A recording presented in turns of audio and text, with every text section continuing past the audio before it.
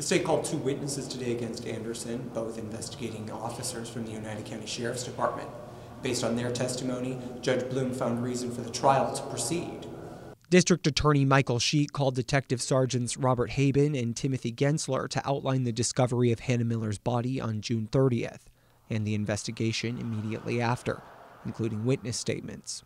Cross-examination from the defense focused on the gap in time between the witnesses first seeing 2 people and ultimately discovering Miller's body. There was a vehicle, a white SUV, parked in the lane of traffic. He commented that he had to actually go around it to get past it. Saw a black male and a white female standing in the opposite ditch line. Gensler testified more about his interview with Seth Wakefield, Anderson's alleged accomplice in stalking and planning Miller's murder, detailing in part a call Wakefield says he received from Anderson after Miller's death. Do you know, what did Mr. Wakefield say Mr. Anderson said to him?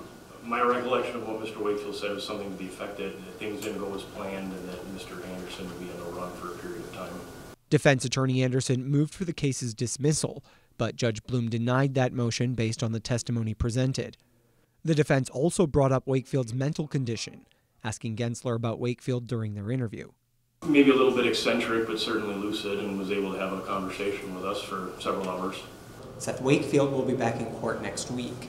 Reporting from the United County Courthouse, I'm Cooper Henkel.